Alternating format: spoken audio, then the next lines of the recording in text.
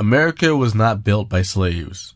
We need to stop this common lie. Ask yourself, where was slavery most present? The South. Where was it banned before the Civil War? The North. Who had the more economic power? Also the North. Who had less money per person? The South. The majority of factories and industry was also located in the North. This nation was built by people who were entrepreneurs and invested in the businesses. I know that to be true because what business do you know began from slavery? Don't worry, I'll wait.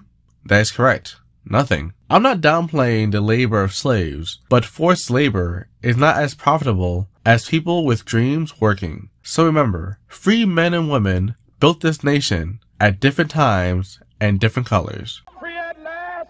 Thank God Almighty, we are free at last. You had my curiosity, but now you have my attention.